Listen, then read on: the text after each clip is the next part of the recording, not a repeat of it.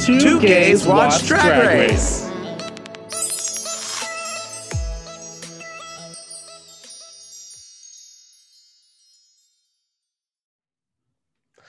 Hello, I am one of the two gays and one of your gay hosts, Zachary Landolt. And I'm your second gay host, Aaron Holman. Today we are recapping episode 3 of season 13 of RuPaul's Drag Race. Called Phenomenon. Phenomenon. What an episode. I'm a female phenomenon. Yes. She's a glamazon. I loved this episode. It was so much fun, so high energy and just great. Mm-hmm. And we have an extra special fun guest. We have comedian Tim Murray, expert on Elphabuzz and host of the podcast Slumber Party, and he also writes RuPaul's Drag Race recaps for Screen Rant. I think that's what it is. Don't quote me. That sounds right to me. I think it's right. But listen, Tim was an incredible guest. I can't wait for you all to hear this interview with him. He's got a lot of opinions and we dive into it. Yeah, we get into it. It was a lot of fun. I want to make it clear because we talked about this person a lot on the episode. I have nothing but love for Kimora Hall. I just want to say this. I feel like it was a week where Kimora Hall was spoken of in a certain way a lot. And like we said, we like to keep the show positive. So we do not think that she is a bad queen, untalented queen. She is fabulous. Everyone just has off weeks and then watch her be fab next week. You know what I mean? So I just want to absolutely put that disclaimer out there. And now that disclaimer is out there, why don't we tune in to the rest of the episode? Let's go. Hear what Tim has to say. Well, Tim, thank you so much for joining us to talk about season 13, episode 3, Phenomenon. Thank you so much for having me. I'm so happy to be here. You know, I always hate talking about Drag Race. It's my least favorite thing to discuss. Oh, I know. I have no strong opinions. We'll have to like wade through it and figure it out because it's not something I normally. Yeah. What were your having me guys? It's so fun. Yeah. So, what did you think of the episode overall? To get your initial thoughts.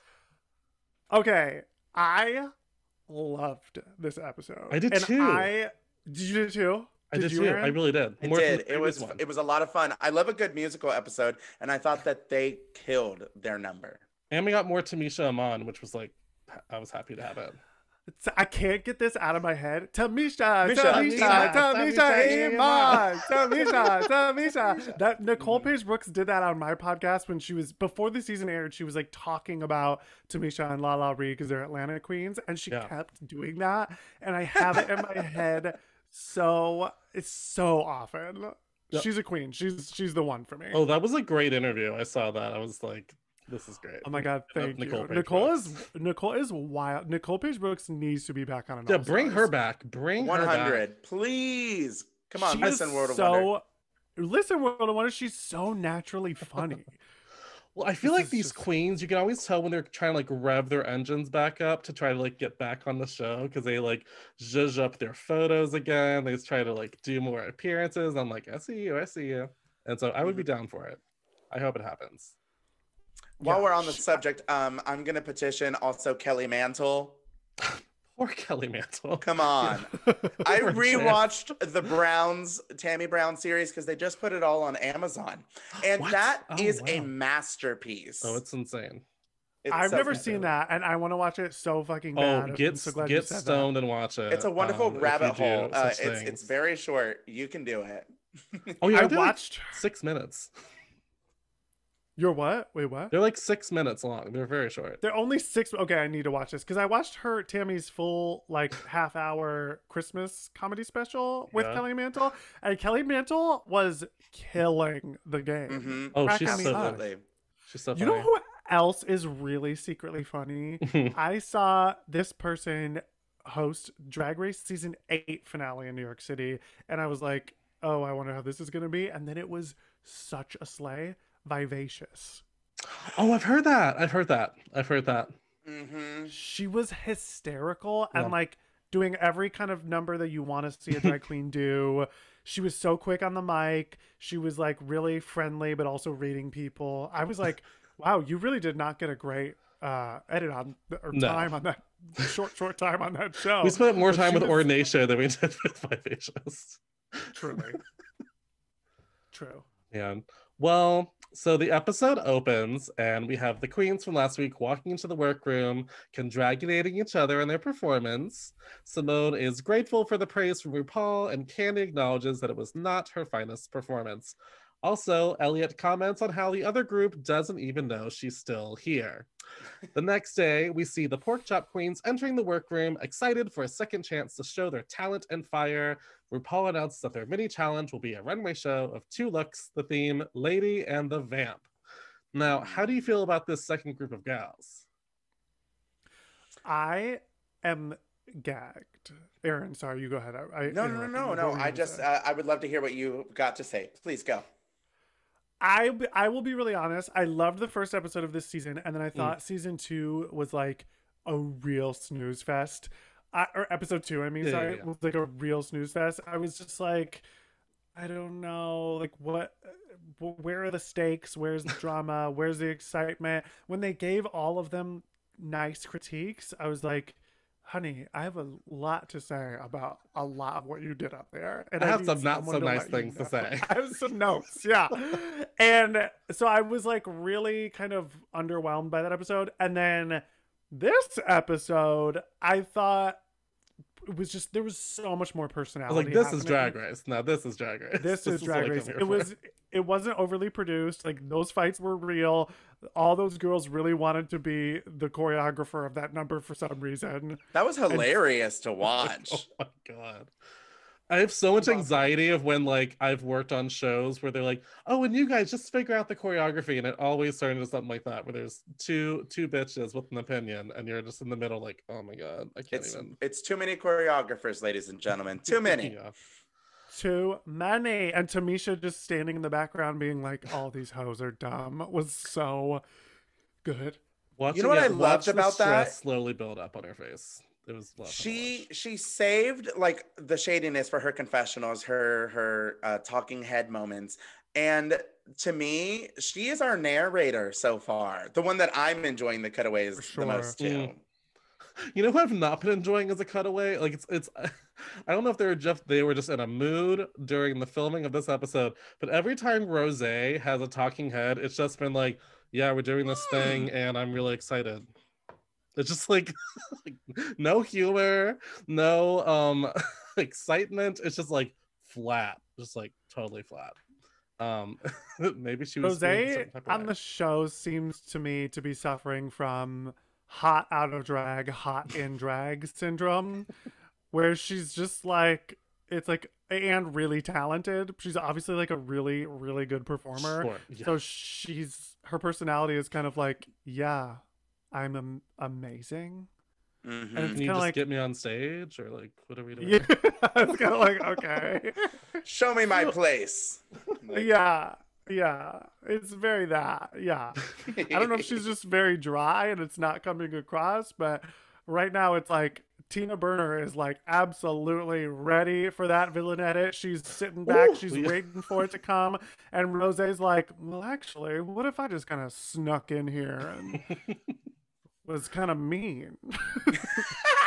But not even like blatantly mean. Like, I keep thinking of the stuff she would say. I'm like, she's not saying anything like that bitchy, but she just has like resting bitch face every time they cut to her. Yeah, it's just like, but I love it. I live for it. It's just really fascinating to see who's gonna land in like the villain slot, who's gonna be the Miss Congeniality. Like, I love this early stage of the season where you're just watching all the pieces fall into place still. I find it really fascinating. She's a real wild card too, I think, for me, because everyone in New York, she was doing drag like when I was leaving New York City. Oh, wow. So I never saw her in the clubs or anything, but I used to go see like Jan and Britta and those girls, and everybody says that Rosé is like really, really good. I've heard, like, she turns the party at a show. Yeah. So I'm interested to see what she turns out. I mean, I guess we'll get to it later, but I did think she redeemed herself, I think, this week from, I was saying redeemed herself. She didn't even do bad the first week. It was just the other performer in her duo just had a more, I don't even know, appropriate take for the lip sync, or just the appropriate according to the producers that week. I don't even know. I think they wanted to get her salty. I was like, did they actually think that she was weaker, or did they just want to make her pissed off because she's friends with Jan and like push that whole narrative that she's gonna repeat like Jan's showing on the show? I don't know. I have a million theories. It's setting it up in my mind for her to be, for that competitive side of her to be okay, because it's like she's gonna have struggled, quote unquote, in the beginning, and then she's gonna be like, and now I'm gonna prove it for the rest. I kind of getting the same sense from what they're setting up for Candy Muse as well, because I'm like, I don't know, I didn't expect Candy to do as bad in her previous performance either. I wasn't. I mean, we're talking about this week's episode, but I was shocked at the level of looks from Candy last week. Like I was just like, what is happening? Because I thought she looked so great the first week, and I don't know what was going on with that runway, but I think a week's break is going to be good. I think we got I think the first group. I'm hitting the mic. The first group, we just got so much content from them because they were, all in the first episode and the entire focus of the second episode. So I think it's going to be nice to get some space away from all of them, really, because I feel like the reason I also love this episode so much was because we were just seeing new faces again, like seeing some different queens. Because usually when we're into the season when it's like 7 people left, you've gone through a whole journey. And we have not gone any journey yet. Some of them have not gone beyond a couple of rooms in the warehouse. So there you go. Hey. Well, before we go to the runway, we of course had this whole Kimora Hall moment where she's freaking out with her makeup. And this was high drama. They were definitely pushing it as high drama. We have the producer saying 5 minutes, cut to her face, and I remember I gasped. I went, oh, she's like actually not ready. Like not ready. And when they were, oh my God, I also was like, is this really happening? Or is this an audio edit? I don't know. But when they were announcing the show, when the judges were sitting on their little bench waiting for the show to start, I'm like, did this really happen? So what are your thoughts on this whole moment with Kimora? I think it's all very real, but I also think that it's like Rue and the girls being Ross and Michelle, are not they're not going to suffer any fools, and they're not going to wait long at all. So I think the producers were like, okay, we told Rue a certain time, this is the time we're going. And Kimora was like, I'm not ready. And they were like, okay, you don't understand how it works around here. Like, we will literally just not include you in this mini challenge. Do you like, think Rue that she is not thought going she was away. do you think she just thought she was going to be able to like squeeze out some more time, like I'll be ready in 10 minutes? Like, I don't know, maybe she had heard bad rumors about how flexible time was. No, I think people like that truly don't have a good grasp of time. I don't think it was calculated in any way. I think she was like, all right, I know I take a long time. I'm going to do the best I can. And then like when it's like 5 minutes left, she's like, holy shit, my life is over. Like people who are late all the time, they just really don't think about it. Like they don't, they just don't. Well, and she says later she usually has all the time in the world to get ready for drag. And I can't remember which queen it was. There was some queen that was on some other show talking about Drag Race. There are so many saying the thing that people don't realize is that, the fans try to drag these queens for their makeup skills. But when you're not on Drag Race, you can schedule as much time for yourself as you want to. But suddenly you're on Drag Race and they're like, you have 1 hour. And you go, oh, what, an hour? What do you mean an hour? And so I think for someone like Kimora, who already is, as we saw from Denali's comments, notorious for taking a long time, it was a bad moment. It was a rough moment. I think it has a lot to do with the story that they came forward with about like their unsupportive partner in life that they've had for quite a long time. That And the whole fact thing that made all me their very drag is in a uncomfortable. storage unit. If this is a queen who only performs 2 times a month, I kind of don't blame her for taking extra time. But like you were saying, Tim, I don't think she understands how the timeline works around here in the workroom, you know? We don't make Rue wait. Absolutely. That doesn't work out for you. I have to say, I cannot believe that we are on season 13, and this is the first time we are getting the storyline of, oh my God, a drag queen is late. Like, Right. like that's a brand new concept. Like, It was definitely The most gaggy. I famous mean, in the thing about promo, I drag was like, oh queens. shit. Yeah, it was really, I truly gasped. And it's so, yeah, you're right. It's so funny, Aaron, that they chose now rather than, I'm sure, the 6,000 times Alyssa Edwards was like, Lord or knows, Valentina. or I'm season thinking 9. about Yeah, someone, Valentina. you know, Valentina. like, Well, I heard that she literally said once, like, well, what do you want me to do? Go on the runway with my makeup not ready? Like, yeah. so I'm just surprised they never ever made that a used moment. this storyline yet. Yeah, I it's love just- it though that it came now because it was funny. And it was something for funny. Kimura to do, you know, and she needed things to do on this episode. True. You know, I thought she slayed on the runway though. Ooh. The mini challenge runway. Okay. Let's keep it. Yeah, keep it they nice. were loving her mini challenge runway too, and I was not. I was not impressed. I was like, what? I was like, this Kate Middleton. I do not like watching girls come on this show wearing designer outfits. It's so boring to me. Like when Tanisha Iman is like, yeah, I made this, I'm like, that is fucking cool. I can tell that you have money, or your partner has money, or somebody in your world has enough money for you to rent that Kate Middleton look. That is bland to me. It's a no for me. Or it's like you're friends with, I heard she's like friends with Bob Mackie, and I'm like, that's lovely, but like I mean, I love seeing some Bob Mackie looks, do not get me wrong, but it does get a little boring after a while, because you're like, oh, let me guess, that's an original Mackie. It's just like there's you know, oh, she did have it altered to make it smaller, but you know, her there's second episode on the show, I shouldn't be already prepared for what I think she's gonna wear and then see it. Absolute yes. tea. Yes. You know? So like, since we've already arrived at this point, already gone into it a little bit, let's just discuss the looks as they came in. Starting with the first of our lady runways, the first person to walk in was Miss Denali. Oh. 1 second. And I do believe we will have some video. Oh, you will. Here for all of you. We're gonna right now. Oh my god. It's happening. Oh my gosh. Oh my god. Isaiah, please. There's Rose's eyebrows. All right. Okay, I'm obsessed with Denali, but I hate this. I did not love this either. Oh, the stuff in her leg, it's like a fucking like jellyfish like clung to her leg. Like I was like, I get the concept, but I wasn't obsessed. She's a gag-worthy queen. The colors are so right and so cool. I love I do love the color. I love the wig yellow with the blue dress. It just is extremely ill-fitting. Yeah. It doesn't fit any part of her. It's too short and too wide.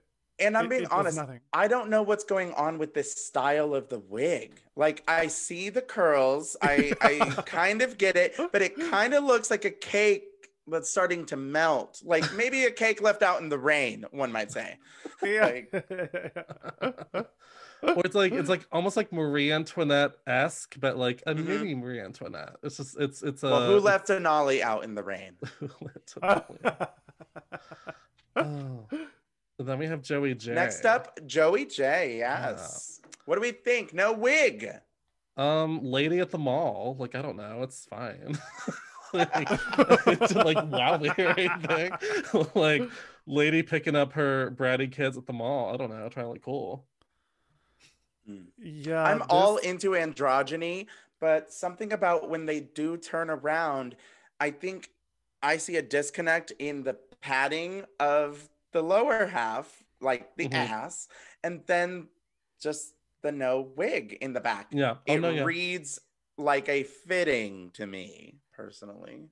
It reads like something. Yeah, it feels unfinished. And I love what they said on the runway later, and I'm sure we're going to discuss Joey's non-wig wearing self a lot in this episode. The entire journey, the no wig win on this episode. The whole journey, the whole reason that Joey seems to be on the show, because they're obsessed with this storyline, is like, she doesn't wear wigs. She's not wearing a wig.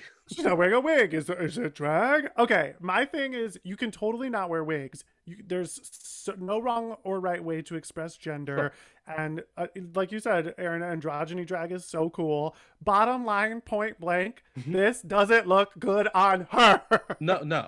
It's not there's something it's not about it. It's just not it. No, it's not it. This For your first runway look, like come on. Sharpay B-side. Look, this is non-equity Sharpay. It's not. Non-equity Sharpay. This is non-equity Sharpay's mom. That's just like in the background. Yeah, her aunt, her fun aunt. No. Oh my. Well, not to harp on Joey too much. Next up, we have Rose coming out looking like a painted little masterpiece. What do we think? I loved it. I loved it too. I think this is a gag. Yeah, I was obsessed. Yeah. So cool to see. I'm really impressed with her and Jan and Laguna Blue making like their whole statement piece. And it makes it more exciting when you see them in something totally different like this. Yeah, agreed. It's so good. Love the earrings. The earrings I was obsessed with. Like I watched this a second time and I didn't know so they were different shapes, but I love it. Actually does look like someone sat there and like painted it with a paintbrush. It looks very, it does, you know, it's totally just like nitpicking on Rosé's thing. If the bag, if she hadn't had to hold it, if perhaps it had a metal chain sort of strap and could have been on her, I think I would have liked it more. I don't know, something about clutching the bag. Maybe it's me being a little oversaturated with purses already from Olivia, but like, I don't know. At least it matched the outfit. It did, but cumbersome purses are just like, they're not. Well, I think if it had a strap though, it would have been kind of awkward when she had to do the reveal at the end of the runway. So I think it worked being a clutch. That's fair. Nothing wrong with the look. It was fierce. Up next, we have our wonderful Miss Tamisha Iman. Tamisha. I love her so much. She's radiant. God, like, I mean, wow. She's glowing. Looking like Cheryl Lee Ralph, and I love every second of it. And there's something so great about somebody who makes their own looks. They know how to form their body and show their body off. That's gorgeous. That color is stunning on her.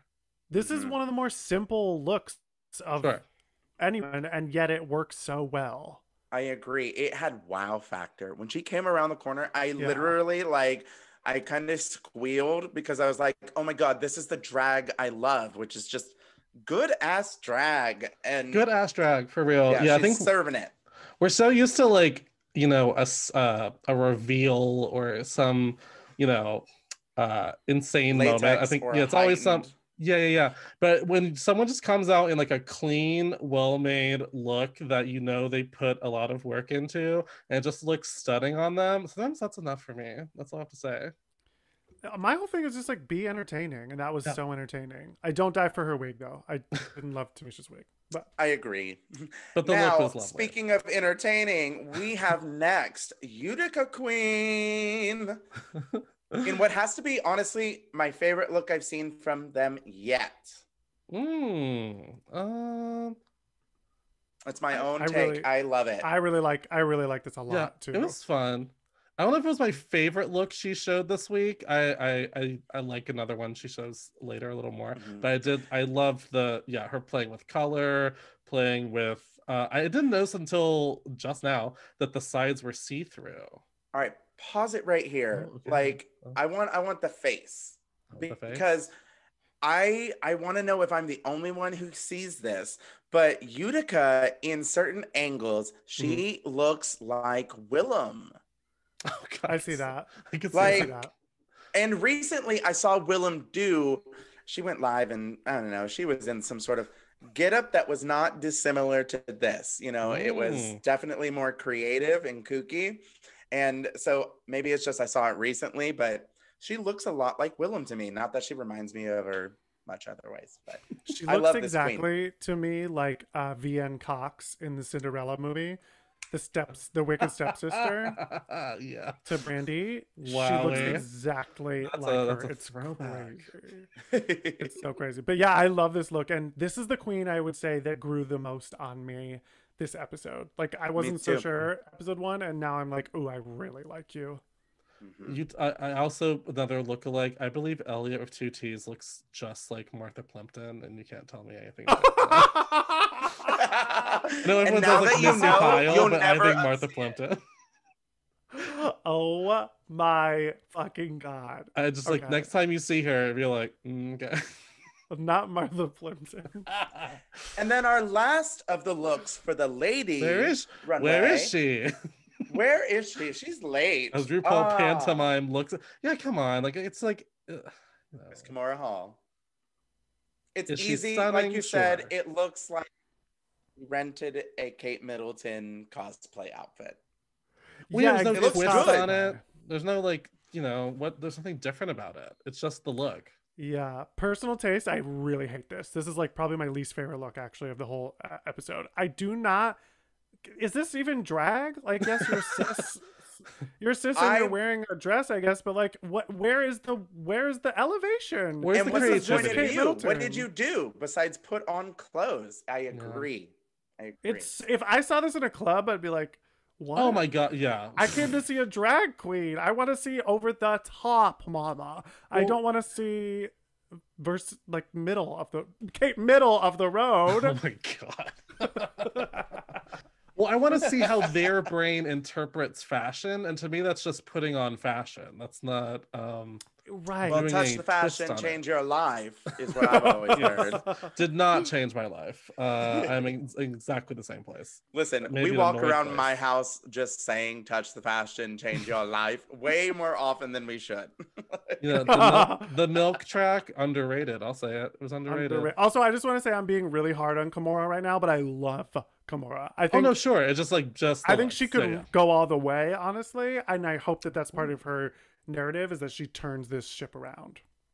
Yeah, we keep things positive on the show, but we also keep opinions out and proud, because otherwise why are we here? And we're not gonna love everything that anyone wears in the show. I mean, even the queens I have loved on previous seasons, there's always a couple of looks where I'm like, this is fine. This is okay. Yeah. Yes. All right, next up, we move into the Vamp runway, Vamp 2021. And first up is Denali in her Helena Bonham Carter sheer realness. I love this. Yeah, I like this better than the first one. But why did she open the jacket is my question. Did the jacket need to be opened? I like it better open. Do you? I don't. Oh, all right. Well, I like showing off the bodice. All right. I like this. I mean, look, it's not an educated opinion, but it's an opinion. It's just my silly gay opinion. That's all I got. I never said I was an expert. Next up, we have back to the runway, Joey J. Yeah. Looking like a lesbian Janet Jackson backup dancer. Oh my God. That's what you're not wrong. You are not wrong. I'm gonna try to find something nice to say. Okay. Padding is pause. The padding is fine. Let me say something nice. The padding's fine. It's fine. I agree. I just wish it's fine. Here's the thing. I don't care about the no wig thing. That's fine. But can you add some texture to the hair? Like give it some height. Give it some. Do something, Charlie. Charlie, do something. You are on the world's stage for the thing that you do. Listen, I'm gonna be honest. I don't know how this says vamp. I don't get it. It just says streetwalker to me. Like I don't get it. But I do like this queen, and I hope to see more from them. No. Next up, we have our tall glass of dry rosé. Rosé. I was about to call her Chardonnay. What'd you gonna call it? What'd you call me? I love this. This is amazing. I was This is like, okay, if you're gonna wear somebody's fucking couture gown that you're spending a lot of money on, make it drag. I mean, this is out of this world. Like, this is like, all right, if we were breaking that rule and just paying a lot of money for a cool designer, you want to make it insane like this. This is so and cool. Completely unique. Yeah, totally. Yeah, I've never seen anything like this on the show.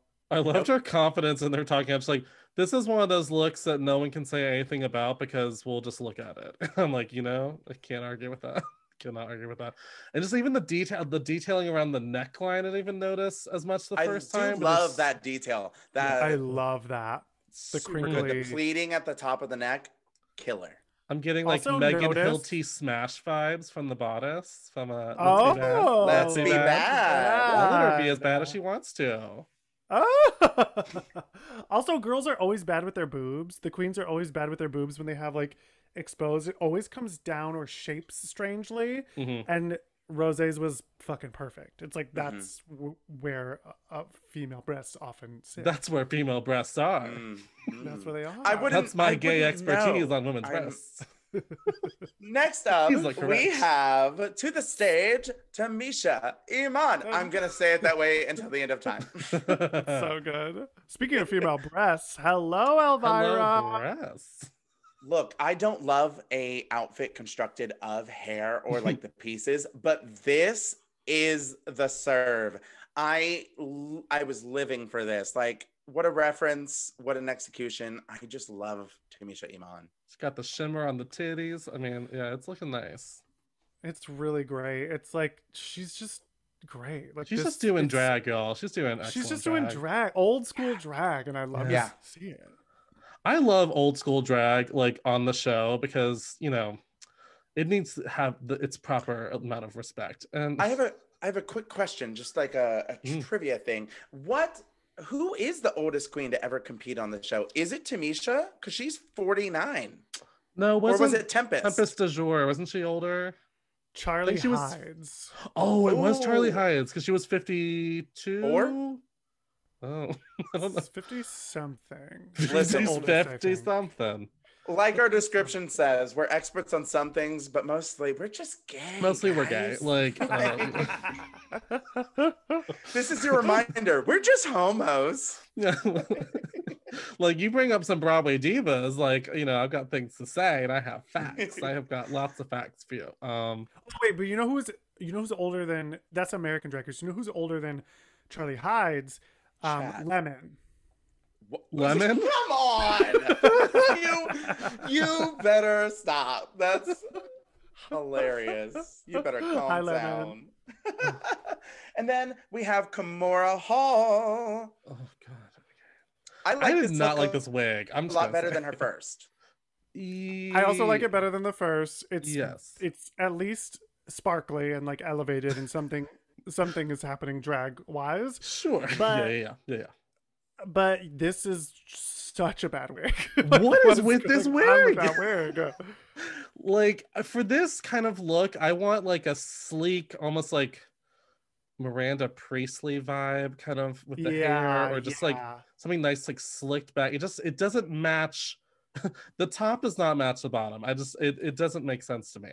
Like when I cover up the head, it looks stunning. Yeah. The colors are cool. In the defense of the dolls, I have heard from many of them that they like when they have like a wet hair look, it starts off wet, and then because of the way production moves so slowly, or girls are moving around or whatever, then it doesn't turn out that way on the runway. I think Blair St. Clair had that problem on All Stars 5, and that's what this looks like. It looks like this was slicked and then it got dry.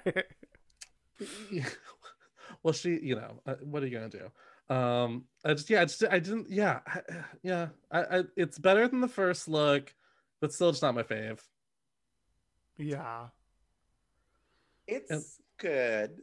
And then our next queen. Our next queen to the stage. I mean, Kimora took time to get to the stage and to leave. She took her time. So our last queen for the vamp look, we have Utica Queen kind of doing a subversion of their first look. How do we feel about this Rita Repulsa moment? I loved this more than the first one. Yeah, person. I this love is the so makeup. cool. Oh God, it's so cool. And Yeah, it's just like, like I don't want to see those other looks when this is the level of storytelling we can get. come on. If you're gonna have this kind of point of view where your first look is one thing and the second one is a deflated evil version of it, that's Yeah. so cool. I I love it. love the eye makeup. That's stunning. It's Yeah. unique, and to see something truly unique on Drag Race at this point is always a special moment. This brought to mind when Asia O'Hara did the ball, and she had that storyline of the balloons and then them popping and all that, Oh and it yeah, followed yeah. through to the end. That was what I saw here, and how brilliant that she did it on her own accord. Like, that was her own mind working. It wasn't the assignment the week, Yeah. nobody else like did one outfit and then flipped it, new outfit. Well, she had a whole narrative. I She had a love whole this. journey. Yeah.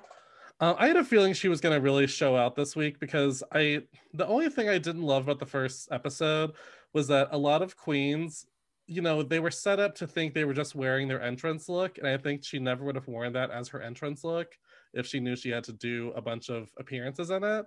And so I think now she was actually able to show her fashion sense. We got a better feel for her this week. And I was into it. That makes sense. Mm-hmm. Yeah. Mm-hmm. So which looks stood out to each of you? Which ones did you enjoy the most? Or I guess maybe you can even just go by queen. Because like for me, I'm going to say Utica Queen stole this mini challenge for me. From the first look to the second look, it elevated my opinion of Utica, and yeah, she won it for me. For me, it was Rosé. I agree with Zach. I would say I also, with both of you, really, I love Utica. She really leveled up in my mind, but I really thought Rosé had the coolest look, I think, that we've seen on the season so far. Yeah, it just, something about her, it was like kind of 80s, kind of just like modern pop art vibe. It was just a more an aesthetic that's gonna be my taste, honestly. But I did love Utica. Like, she also killed it.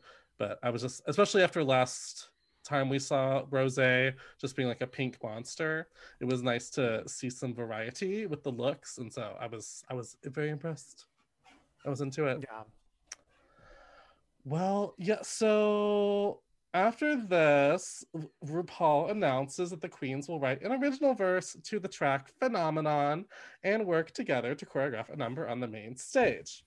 Rosé is excited to show off her voice, and Joey says he is not a singer or a rapper, but he is gay. So, and it does, and it works. It works. He leans into the gay. That was funny. Yeah. And then, of course, we have the classic trope of Drag Race, which is a bunch of queens not wanting to take no one wants to just like be that bitch that just takes the reins and says, I'm going to run the rehearsal, because they're all trying to be I dare nice say Denali wanted to be that girl, but it's like, did the other girls let her, Yeah, it's just, well... I love this moment. This was my entire favorite moment of the whole show. It was so fun, and it reminded me of a lot of the earlier seasons of Drag Race, where like it's a real argument that they're just having very organically, and I thought it was hilarious. Oh yeah, it was definitely just happening. It was not produced. It was not a produced moment. You could just see I just want someone to just be like, guys, can we all just like shut up and just like agree that this person's going to be in charge, because it's actually taking longer. Like, I always feel like there's one queen that's just in the middle with their head in their hands, just like, this is going to drive me to kill someone. And I always feel for that person, because I would be that person. Same. That would be me. I would be like, what the hell is going on here? Especially if you're not a dancer, you're like, why are we wasting so much time and getting nothing done? So, and it's so real. Like, anyone that's ever been in like theater school knows this exact moment is like, oh god, these people really think that they are the ones. When someone pipes up, actually, I have a different idea, hear me out. And it's always like a 10-minute tangent, and then nothing changes, and we're like, cool, so that was 10 minutes of our life we're never getting back. Thank you so much, Becky. Thank you, Becky. Yeah. And I gotta say, Rosé was the Becky of the episode. She kept just having ideas that like they weren't even bad ideas, but they didn't make the number better, and the idea that Denali had was perfectly fine if they had just been like, cool, great, sounds awesome. And I feel like this happened last season too with Rock'em with their whole choreography shenanigans. So it's just funny to see this trope happen over and over and over again. My favorite is also like the backtracking of after you know that you've overstepped and then being like, oh, what was that, Tamisha? Oh, I love that. Listen to her. That's a good idea. Like, yes. What? Hilarious. Stop. Girl, stop. What do you think of this song in general? Did you like last week's song better or this one? What was I don't last remember week's? last week's at all. Yeah. I'm like, Well, in fairness, half of the verses last week I couldn't understand. So my brain tells me to lean towards this one, to be totally honest. Hold on. Speaking of that, there's a meme going around, or like a short little video that somebody has. I mean, there's several of them, but people have dubbed over Candy Muse's solo verse with, I swear to God, with Donald Duck, just like going, oh God, no. No, but also that's now listen, I'm so sorry at how many times I've watched it and laughed because it was funny. Listen, those memes are meant to make us laugh, and this is quarantine, and you know what? Anything that makes you chuckle, and we love Candy Muse. I have nothing but love for Candy Muse, but she had some mush mouth on that verse. Like I remember looking at my roommate and saying, "Do you have any idea what she just said?" And he did not either. So we were not alone. So I guess my answer by default is I prefer this week's song, which is Phenomenon. As opposed to last week's, which was... I think it's You're a Winner, because it was something about winning. Oh, congratulations. Remember, it's like, congratulations, you're number one. And that's all I got. I don't care very well. All I can remember is Simone's verse and not even the whole verse. Yeah, that was sickening. So I am living for Simone. Again. Yeah, she was one of the only ones from that group that I'm like, oh yeah, I can't wait to get you back on TV. Yeah. The rest of them were fine, but it just like, yeah, that episode was whack. Well, like this number, I feel like everyone, like, I feel like I'm dragging her this week, and I really don't mean to. Other than Kimura, I thought everyone kind of really served it in their verse. Whereas last week there was maybe... Like I liked Olivia, I liked Simone, and I liked... That's all I got. I can't remember a third one right now. Tina was pretty good. Yeah. Yeah, Tina was great. And that's kind of it, yeah. No shade. We love queens. Love the queens. I think it's just that thing. Like I feel like on Drag Race, there's always just that number when they do two numbers that's just better than the other number. It's just like it's gonna happen. One song was better. Yeah. Like I had the same thing when they did the Kitty Girl challenge on All Stars 3, and I thought that say what? I was just thinking that. Yeah, I thought the returning queen team had like an infinitely better song. Like I thought they should have actually won that challenge. And so it's just weird. So I saw people saying that they thought this number wasn't as good as last week, and I don't agree. Yeah, it's literally insane to say that. I don't think we're watching the same show. It's crazy. Yeah, no. That's crazy. Maybe they were watching Drag Race UK. There's a lot of Drag Race in their defense. You can get them all confused. I know I do. So we have already touched on this, but while they are getting ready for the main stage, Kimura talks about the pressure she feels, and she appreciates the support of the other queens, because she opens up about having that boyfriend who is not supportive, and she keeps her drag life separate from her personal life. How do y'all feel about that? Because I thought that was I don't know, unfortunately timely and relevant conversation that came up. Come on. I hear this all the time online that drag queens have a hard time dating, and we haven't seen a queen who says that so drastically. They separate their lives. Yeah.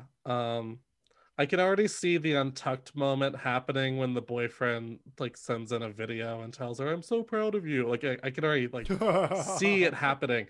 But in this moment, I was like, "Ooh, yikes!" And I also wanted to cut away to some other queen just going like, "Oh God, baby." That's not good. That's no good. Where's Rose? Yeah. Rose doesn't care. She's like, what? I'm doing my makeup. And after those 6 hours, they transition over to the main stage because it is time to see their outfits. This week's judges are Michelle Visage, Ross Matthews, and Miss Nicole Byer. Nicole Byer, which always a treat. I also think that she should become a permanent panel member, or at least one of the rotating ones, because I have not had so much fun as an audience member watching the judges panel as this week in a long and her time. look was amazing. I loved on top of that, she's writing her own material and you know it, and like she was slaying the game. You can just tell on how the much jokes. She loves drag. Like it just bleeds you can through. Feel it. Yeah. You can feel how much she loves it. You can, like, she's such a good comedian, so she's great at one-liner quips. She's a great listener. Like, she's just vibing off of what Ross has given her and then ping-ponging with that. She's an improviser and a stand-up comedian who loves drag. Like, she's definitely... Perfect. She should be the Todrick from now on. Like, keep her on. Come on. Thank you. Bring her for the comedy challenges. Season. Oh, I mean, yeah, truly, yeah. Actually, kind of funny that Nicole Byer was the guest judge this week, because last night I was watching a documentary called The Road to Broadway. Show Business, The Road to Broadway. And there's this one part where they're talking to a girl on the street that's talking about the musical Taboo and crying about how it's closing. And I go, wait a second. Is that Nicole Byer? And I thought, Zach, you're being racist. That's not Nicole Byer. And then I just Google like Nicole Byer, show business. It was her. So it was just like totally random. Totally random. So it's on Amazon Prime if you want to watch it.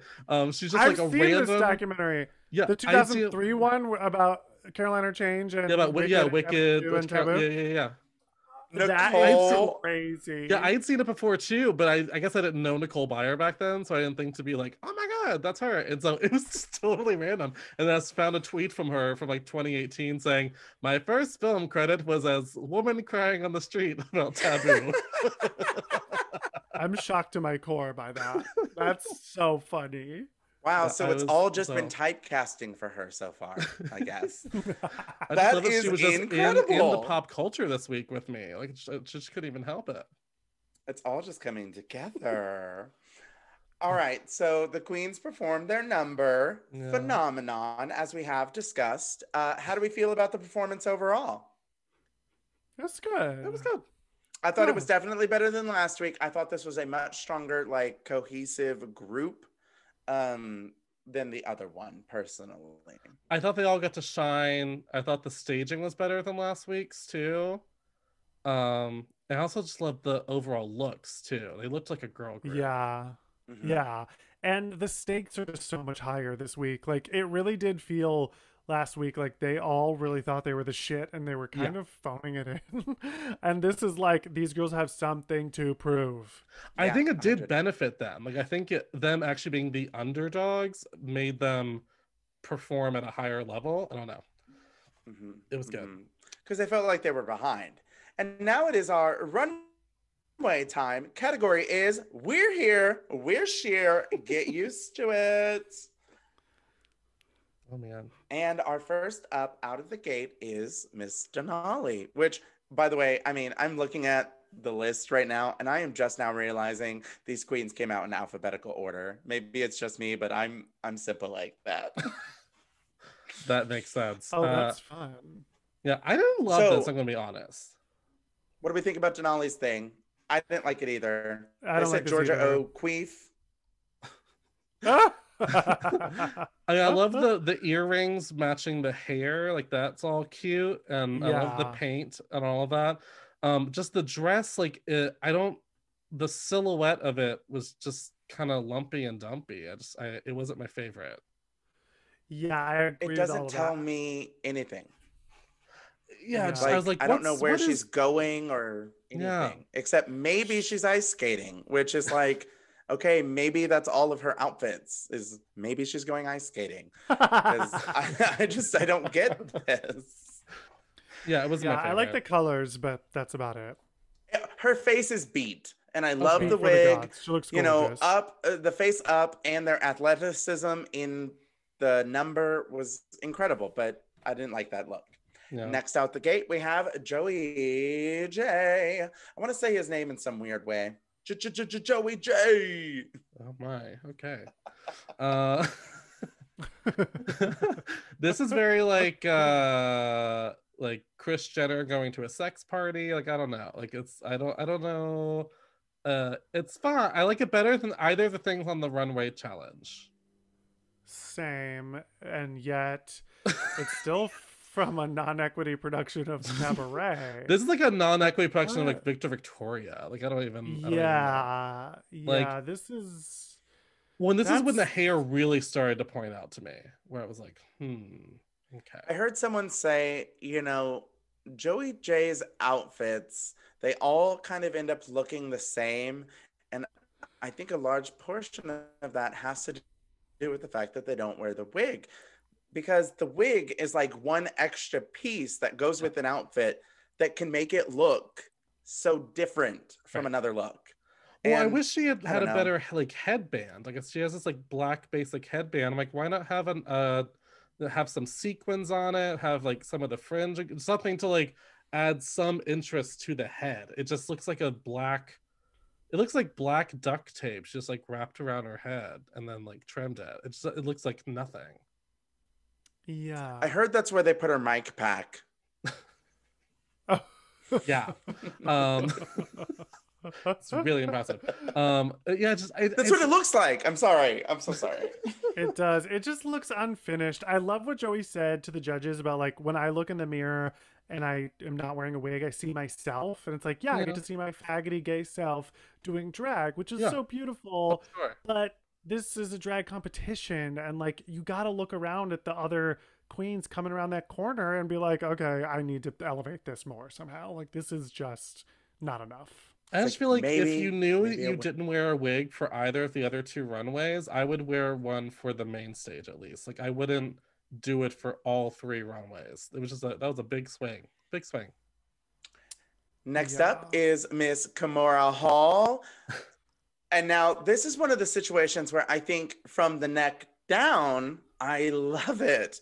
But I'm so sorry that these earrings are just like giant and the hair, dare I say the hair is too high?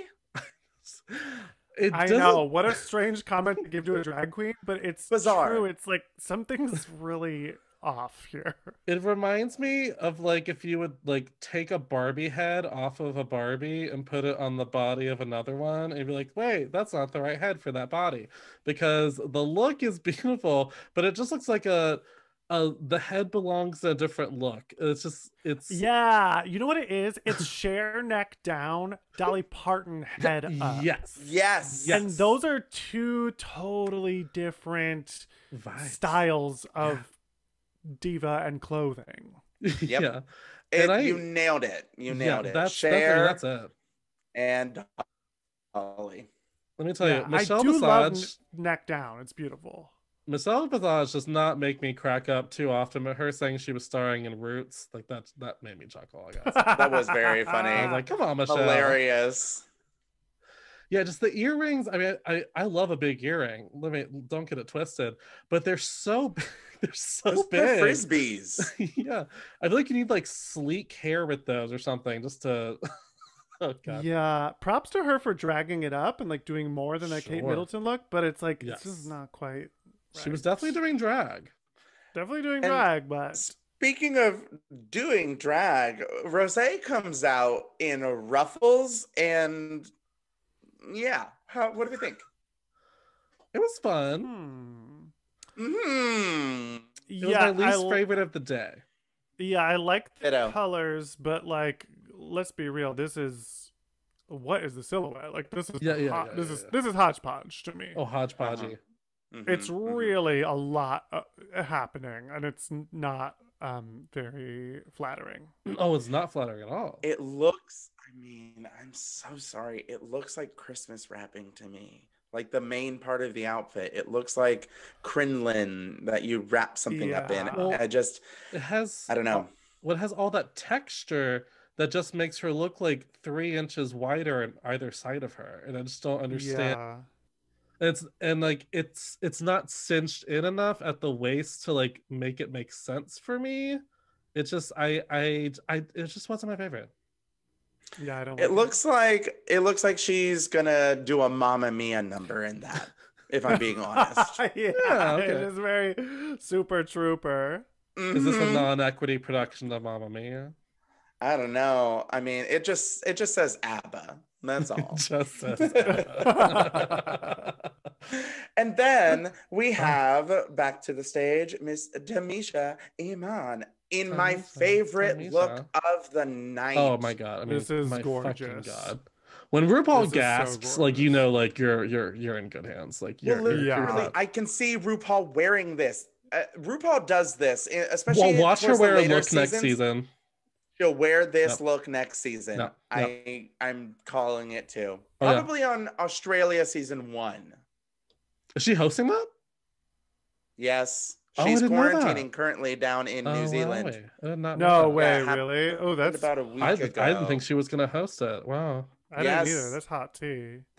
Love a She's hot tea. quarantining. Well, her husband is from Australia, and so like she's been looking for any excuse to get down there, and they finally have enough traction. And she'll be able to do her spot on Australian accent. So that's like, you know, you gotta do it.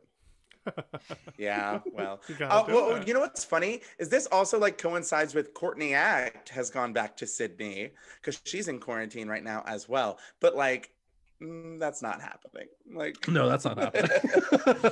if you know, you know. Yeah, I don't see Now, Courtney Act being Back like to a the queens. Yeah. No. Oh my. Back to the queens at hand. We have to the stage Utica. Oh my I hate gosh, this. in some Lilith Fair awesomeness. Please I have really an hate opinion. this. Like we just asked that for the panel. Please have an I opinion. really hate this. I don't like looking at it. I don't like the colors. I don't understand the Lion King cat makeup that is like bleeding in. I really like Utica. I thought Utica in the performance was such a standout. Yeah. And too. this is a Thorgy Thor B-side. This looks like a Stevie Nicks fever dream, like a creature that would appear to her in her bedroom in the middle of the night. Like, to me, the painting on the face, it looks, you know, very impressionistic. It looks to me like she was doing like, I don't know, like she was a painting from the Renaissance. Sure. That's kind of what I got from the whole theme. But like people have said before, if you have to explain what your look is, then it didn't work, did it? Mm-hmm. You know? She needs to Stevie So Nicks. I love this personally, outfit. but I don't have the best taste. Stevie Nicks this outfit. Honestly, Oh my god. Nicks this Used outfit. The Stevie landslide. Nicks cosmetics in a different way on that face because I did not. Ah! Came together. The landslide brought her down, girl.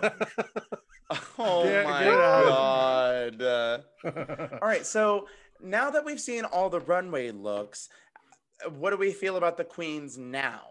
Who's in the top? Who's in the bottom for you? Like who were our tops after and the bottoms? runway? Are we Yeah, basing this off 100%. of the do you whole think? episode or just the runways? Let's do the whole episode. Up until this point, who's done it for you? Do you want to go first, Tim? For me, it is Utica. Okay, never mind. I'm a kooky queen. That's a great Cookie Queen entrance line. I'm here. Season 14. Didn't someone have an entrance like that where it was just like, ooh, and that's all they I mean, did? Tempest gave birth to a baby. That was so Wow. wild. Wait, so Okay, so you like Utica. I do. This- I really, like I said, she grew the most in my eyes for this episode. So maybe at this point, I was looking at her with some kaleidoscope rose glasses, but like I think she nailed it. You know, I was so surprised at her from the performance, especially. I was not expecting her to serve it like that, and yeah. So I rewound the great. part where Nicole Byer is like laughing at her verse probably 3 times, just because the pure joy on Nicole Byer's face of just like, what a fucking weirdo. Just like you could just tell she was having a ball. Wait, so who would your other top 2 be other than Utica? Rosé, because I mean she did slay. I can't deny that. And then Tamisha, because she literally has already won my entire heart. Okay. I really liked Utica as well. She really had a big arc for me this episode. Probably the best performance, in my opinion, in the song. But I really hated that outfit, so that drops her for me. And I didn't love Denali's outfit, but Denali's performance was really good, and the outfit was at least a little stronger. And then, so Denali is in my top 2, but this episode belongs to Tamisha. Come on. First of all, they were reading her for her performance, and that performance was so good. Yes. Yeah, I was going to bring this up. I felt like they are like waiting to give her the spotlight in like an episode or so because they just assume she's going to be there a while, because I feel like they easily could have put her in the top 2 and it would have made perfect sense. Like because it wasn't a bad performance. Like I rewatched it and I was at least at peace with her not being in the top 2, because I do agree. I kind of saw her performing at like 95%, not 100%, but I'm also like, she was still fierce as fuck. And I think her runway being so strong should have pointed her towards being in the top 2, because compared to Rosé, she had an infinitely better runway look. Or Denali, yeah. But like, I think Denali's performance was like the best performance of the number. But her runway was not that great. Yeah, my top 2 would have been Tamisha, Mon, and Denali. That would have been my top 2. Yeah, same for me. Yeah. And who was your bottom? Oh, Kimora. I'm gonna say it. It was Kimora. I Yeah, Kimora's definitely in the bottom. Although I did really love the way she responded to the very harsh critiques. She really turned it around for me there when she was like, they're like, look around this composition. She said, where? I was like, okay. It reminded me of Alyssa Edwards in her stand-up with Alaska. She's like, we are in the presence of amazing queens tonight. Where? But I really thought it was very classy and made me really like her more as a queen, because we are now at the point on Drag Race where these girls come on and they're like, I have been working my whole life for this moment, and to hear that I disappointed you is and for Kimora to just take it in stride and be like, yep, I fucked up this week, but oh well, we're gonna have fun, right? I was like, okay, I'm now really, really intrigued by you. But yeah, she was definitely the bottom. And then if there were a bottom 2, who would you put with her? Joey J. Yeah, for sure. And it simply is because, again, it's gonna sound like I have a problem with them not wearing wigs, but I only have a problem with it. No, but I don't, except from behind, because I'm sorry, when you turn around and we're seeing the boy haircut on the back, I see a guy with a woman's body. It sounds weird. Like, does she need to like contour the back of her neck? Like, that sounds really odd to say, but like just to like make it appear more feminine. Like maybe I don't know. It sounds weird. I've never thought I'd have to do this ever. But I remember having that thought. Like, does she need to have makeup on the back of her neck? Is that what it is? Like, it was something that she turned her head. The outfits just have to be better. Like if that 100, that's also like, a solid suggestion. Like Sasha Velour so often doesn't wear wigs, but what's happening neck down is so cool that your eye is drawn to the neck down, and it's Angina like, as she well. paints well too, so it's not her paint. Do that, yeah. Joy J's paint is really good. Yes, it's just good paint. that the hair is not working. It doesn't work with those outfits. And it's like, if you're gonna do this, is the other thing that bothered me with the hair. If you're gonna do the no wig thing, okay, cool. But can you at least differentiate the way your natural hair is styled, at least for each runway, just so it looks different because it was just styled the exact same way for every single time. So it can't help but be a little boring. If someone wore the much like we learned last year with Aiden Zane, if you wear the same wig over and over again, that gets boring too. So when you wear your natural hair the same way every single time, it just visually, I did get bored with it. And bottom line, we're watching the show to be entertained and to be wowed. And if I could do that look in my living room, then, you know, like you want something on the head to wear a hat. I don't know, but make wear it cool. Does anybody still wear a hat? I'll drink to that. Yeah. And if they had lip synced, who do you think would have gone home? Kimura versus Joey J. It depends on the lip sync song. Yeah. It was so weird though watching Kimura in that number, because it was just like, I don't even know how. I don't want to. Hold on. All right. Look, I don't have it written, but like she walks out and she's like, Kimura Hall, Chicago's Mackie Doll. Oh, the verse was not good. First of all, hold on. But what I think about that verse, I liked it. Not that it was good writing, but I enjoyed it as like a really fun drag moment. And it reminded me personally of Roxy Andrews with her, you know, I'm Roxy Andrews and I'm here to make it clear. No, I don't think it's like the same, but I think it could be something we quote. No, because I won't. It doesn't have that many lyrics and it's funny. Look, I'm going to make it happen. No, I am going to make Kimura happen. I don't mind Kimura. Like the first week, I thought she was one of the most stunning queens in the room. Like, let me make it clear. I have nothing against Kimura. It was just a bad week for Kimura. Like, that's, you know, undeniable. I just thought it's just like, even like her, like, you know, we're all from the theater. When you dance, you have to have energy to the tips of your fingers. And she did not have energy to the tips of her hands. That's all I have to say. These are my spirit fingers.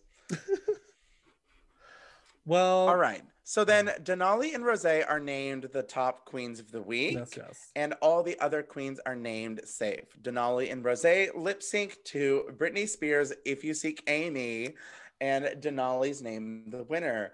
What are our feelings about all of this? That all checks out. It all made sense to me. Mm-hmm. Yeah. Mm-hmm. Did you watch I was thrilled to see this song. Like, oh yeah, I know. Woo! Great drag song. I was like, okay, we're getting the good tracks this season. All right. Got Lindsay Lohan, and now this. Lindsay Lohan, Trixie and Priyanka. We're talking about this lip sync, and I was like, oh, this is the perfect way to describe this. Priyanka was like, I was looking at them, and I was like, looking at Rosé, you're like, that's New York drag, and looking at Denali, you're like, that's Chicago drag, and it was so fun to see that. It was like Denali was living in the moment. She was being Britney Spears. She was going for it. And Rosé was doing like, I do this number in the clubs all the time, and here's my winking like like comedy version of it. Sure. So yeah.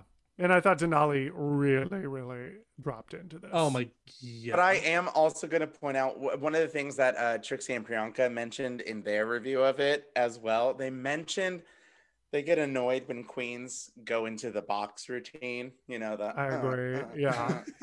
And, but like, me personally, I know a queen from Central California. Her name's Cara Coronado. And years ago, this queen like introduced that to me, like this is a drag queen trope. And like, she makes fun of it all the time. She like makes fun of it of herself. And I think it's hilarious when queens do it. Like, I don't take it seriously in the slightest when a queen goes into this little box routine. I think it's funny and campy. And that's what I got from that moment. But both of them slayed the lip sync, and I do agree as well. I think that it happened right. I also think that they are setting up the storyline for Rosé to like come back with a vengeance. I do think they did her really well this week. Like they they made her look impressive. I don't know, she made herself look impressive, but like they didn't edit her to look like, oh, you came so close, but you didn't get it, you know. So I do feel like she's gonna do well this season. I feel like she's gonna be here a while because she's so funny too. It's all I hear about her is how funny she is. So whenever we get to like Snatch Game and actual like performance acting challenges and stuff, I think she's gonna be even more impressive. So yeah, I think I was happy with both of these queens. I think both of these queens I could see in the final four, depending on how the season shakes out. I was just gonna say, if we're going based on last year's formula where they had the same thing happen, 3 of those queens ended up in the final four: Sherry Pie, Jada, Gigi Good, and Widow. But Widow was really a good competitor as well. Yeah. So that brings us to a thing. If you had to guess your final four so far, Tim, who would your final four be? Tamisha Iman and Tamisha Iman. Yeah. Yes. Cool. Say it again. All right. I would say Tamisha. Tamisha. Oh, my Simone God. for sure. Mm. And then I would guess maybe Tina Burner and Denali. I'm gonna throw Denali in there. Well, so we gave our final four predictions based on the first episode. So based on the first episode, Aaron had said Candy Muse, Simone, Gottmik, and Tina Burner. I had said not that different, but Candy Muse. I forgot about Gottmik. I would throw them in there too. Yeah, I'm 100. still not sure how it's going to shake out, but we shall see. Mine was Candy Muse, Simone, Olivia Lux, and Tina Burner. But then later I'm like, are they going to let 3 New York queens into the final four? I'm not so sure. And after this week, I would easily maybe take out Olivia Lux and put in Denali in her spot. So I don't know. It's still in process. Olivia to me is gonna get the old hiding closet. Yeah, I could see her being a solid trajectory. 5th or 6th Boom. place kind of thing. Yeah, I think that's what's gonna go down. But she could surprise. She could She could kill the surprise. performance challenges. So far, she's really been turning it out. And her looks look very polished so far. Even the ones I don't love, I'm still like, but it looks, looks good. It doesn't look bad. Everything's right. Everything's in place. Just mama. get that purse to match. Get the purse to match. It drives me nuts. Like, I'm cool Bob with the gimmick. is gonna get on her ass for it. Oh, You know, Bob. like. Oh, Bob. He's found his new victim. Yeah, I love a gimmick. If she wants to have a little purse for every look, that's great. But can you make it match the look? That's all I ask. Like, just come on. Well, Tim, thank you so much for joining us for today's episode. Thanks for having me. Of course, we had 3 gays today. Would you like to do any plugs for social media? Anything you have working on? I love to plug. You can follow me at I'm plugging right now. Oh, okay. Prove it. That's why your room's dark. That's for our Patreon viewers.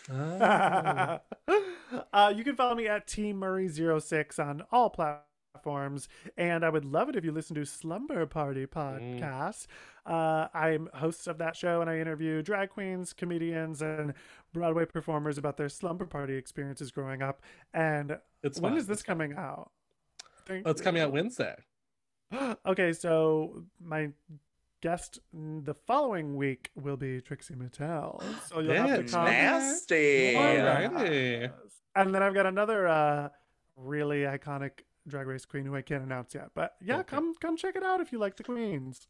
I have a quick question for you. Based on your Slumber Party show, who's your definitive Elphaba? Oh, here we go. Every time I'm on a Thought podcast, you were gonna get out of an episode without talking about Who is it, someone Mama? else Wrong. question. Who is it and why? I would have to say, based on the critiques and the performance at hand, and the performance. and the runway, I would have to say Tamisha Iman. Lovely. I didn't know she played Elphaba. I'm dying. That was the only answer we were gonna accept. Oh my God. The true answer Shanita. is Adina. Adina is my one and my true. I saw her do it when I was 18, and it like I always say, people love to come for her for the vocals, but whatever. But she's the original. She's an original, and she's such an underrated actress. Like I fell in love with her again last night from watching that Broadway documentary because there was so much like wicked rehearsal footage and show. And I was like, oh, wasn't she just great though? Like just having a whole moment. The one thing I'm always obsessed with, and I still don't. My friend claims this almost happened. I would have been obsessed with this, not in a good way, but I would have watched the bootlegs. Was that Lindsay Lohan tried to get into Wicked around like 2009, something like that, and apparently the Wicked producers just very flatly said, we're not interested at this time, but thank you so much for your interest in the show. Because they were like, we don't need your name to sell the show. Like we're fine. We are fine. Yeah. Also, like, it's one thing to be a celebrity and do celeb casting, but like we literally cannot put you in this show. There are union rules that we know you're not gonna follow. You gotta show up, first of all. Do you want to play Nessa? Like maybe we can get you in as Nessa. That's what I'm sure. I'm sure she was trying to be. I mean, what do you think? She was trying to be Glinda or Elphaba? She was trying to be Elphaba. She was trying to be Elphaba. You're lying. You're lying to me. I can't say who the source was, but someone who worked with the show, and they said that it was like behind the scenes gossip they would like chuckle about because it was just like so shady that they were like, we're fine. We're good, thank you. Although good. I guess I would pay $125 to see Lindsay Lohan as Elphaba. Yeah, would I go see that? Yeah, 100%. Like I'm gay. Like, you know, of course I would go watch it. We love Lindsay Lohan, but I am defying gravity. Stop it. Take it down. My personal Elphaba. It's one of two. I'm gonna go with my one though. I'm gonna go with one. It's Shoshana. I am a Shoshana bean. I mean, she's great. She's great. Yep, she's my everything. I love her. Yeah, she is one of my all-time favorite vocalists, honestly, period. And I've had the pleasure of seeing her, not in Wicked, but I've had the pleasure of seeing Shoshana perform probably. Well, you like love 4 Shoshana, times. right? Is she like one of your like colleagues? The town she grew up in is like 2 hours away from where I live. And she goes back every year and she does a benefit concert to raise money for her alma mater. And so I've had the joy of going every year and, you know, watching her perform Spectrum and She Used to Be Mine, fresh off of Broadway, you know, and I just... Did you like... Okay, I got a hard question. Did you like her in Waitress? Yes, I don't think she fit the part, but vocally, bitch was the best singer. And she always is.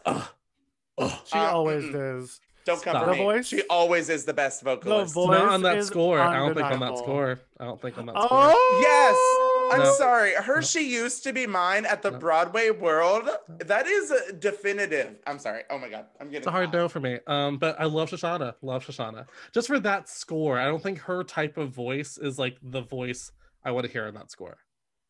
I love Shoshana. Want to make that clear? She's a queen. Yeah. I would listen to that hoe sing fucking anything. I'll listen to it. Her voice is one of my all-time favorite voices. Wait, but Aaron, who's your other one? Who's your other alpha? Oh yeah. Eden Espinosa. I interviewed Eden on my podcast, and it was everything. Hold on. But the reason it's her is because of her no good deed. When I was a little baby gay and YouTube was new and I was surfing around watching all the Elphabas as they literally were doing it. Of course. Yeah. When she did her Fierro, and we all know what we're talking about, where she takes it up, literally it has stayed with me and it'll stay with me for my entire life. And I was lucky enough to see Eden in Studio 10's production of Evita just like 2-3 years ago. Bitch, everything. Eden, if you're listening to this, he supports you, for he loves you. Yeah. He's something. He's one of you. If not, how could he love me? That is everything. I love her so much. I saw her in Brooklyn on Broadway when I was in high school, and I was so I couldn't believe the kind of vocals that were happening at me, and then At me. I Yes. it was they were happening at me, and I cold emailed her Stop. saying, "Hi, I'm a fan. Is there any way you'd be on my podcast?" And she said yes. And when I tell you that she is the most joyous, like easiest person to talk to in the world, I was like, listeners, if you want to dive into Slumber Party, I highly suggest you start with that episode, because she's the joy and I love this woman. You know what other dive into that episode right I after loved of this. Slumber Party was your Christina Bianco episode. That was the fun one. Oh, thank you. That was a really fun one. Christina love in her. Paris, she's a true talent, that one. Yeah, we love it. She's been on she's done recordings for Drag Race herself. Yeah, she sure has. I remember clocking her voice when she was on All Stars 3 doing the Julie Andrews. she did the Celine and the Dolly and yeah. I was like, oh yeah. Fun fact, I know who that is. I don't think we got into it on the episode with Christina, but I used to be her booker. I think you did say that. Or did I talk about it? I think so. Or maybe I just knew told that. you when we were on our I would Maybe call that, venues and be that like, might have been it. I was like, I know this though. Like I already knew that. yeah. It Tim, was so wild. you are so gay, and I am so happy to have met you. Same. Please Same, come back. Aaron. There's so much more Drag Race to talk about. I know, now there's so many cities I have to travel to. I have to come to Washington. I have to Listen, don't come to We got a Washington. guest Where room. I live is not exciting. Zach and I are planning on meeting up in Nashville later this year, though, and that could be a thing. Actually, I was going to do my stand-up show in Nashville before the pandemic, so maybe Where at? Zany's? I honestly can't remember. That could very well be true. I lived there for like 5 years, and I just love that city. Yeah. Oh, you did? I've only been there like one time, and I thought it was very great when I was there. Yeah, I haven't been there before, and I've been meaning to. I've never. Well, pretty I was soon. supposed to go see a concert. I was going to go see Mika in May of 2020, and then COVID happened. So, what are you gonna do? Well, what are you gonna do? Well, thanks Tim, for having me, y'all. Thank you for being here on Two Gays Watch Drag Race, Tim Murray. I guess today is Three Gays Watch Drag Race. We got 3. Wow. Fun. What a week. What a week. What a week. And what a guest we had in Tim Murray. Am I right? Am I right? I love that he almost escaped the episode without talking about Alphaba. And then we just that was not going to happen on my watch, honey. Not today. I needed to know. Yeah, Tim, we had so much fun. Please come back anytime this season. You know, open invitation, honey. Come on. Aaron, do you want to let the listeners know where they can find you on social media? 100%. You can follow me at A Whole Human on Twitter, Instagram, Aaron Holman on the Facebook. My other solo podcast, which is moving from a weekly format into just a serial format. So listen, honey, there isn't a timeline, but I promise you it'll be twice a month. That's what I can promise, because I would love to continue to do this and devote time to growing, my own personal stuff.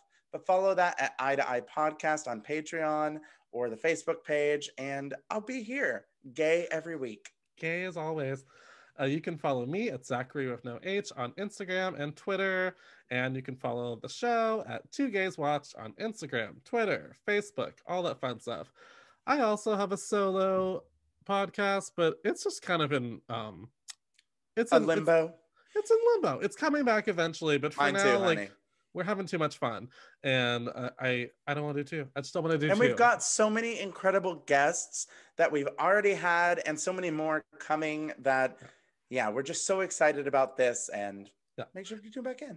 And by the time you listen to this episode, we will have launched our Patreon page. So if you head over to that, which is number 2 Gays Watch, that has all sorts of bonus video content. You can find the full video versions of all of our interviews. We'll have other bonus content depending on the tiers you choose. You can vote on our special movie review episodes that we'll be doing. They're released only for Patreon listeners, so it's gonna be a lot of fun. I am so looking forward to everything we're about to do on Patreon. Yeah. I am thrilled we're doing Drag Race, but I am ready to cover some movies too. Oh, sure. We get the best of both worlds in the words of Miss Hannah The Montana. best of both worlds. Yeah. I'm All not right. gonna sing it. Well, with that, we're gonna head out. I'm gonna go. Yeah. See you next week. Okay, bye.